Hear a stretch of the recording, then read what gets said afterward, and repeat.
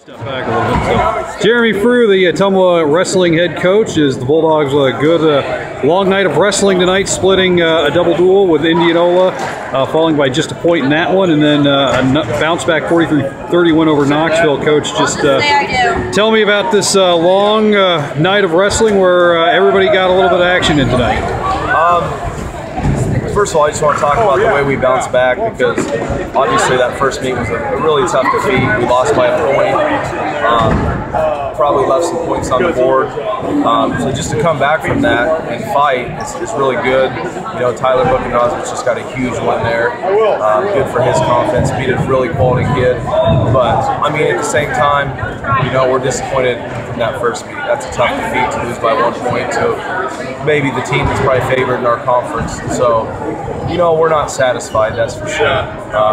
We know things we have to do better, and we just got to finish things, because I told those guys we're a team. You know, all it takes is one guy to not do his job, and that could cause you to lose a movie, 1 or 2, and, you know, and that's probably what happened. But, you know, it's early. We got to build on the positives and learn from the negatives.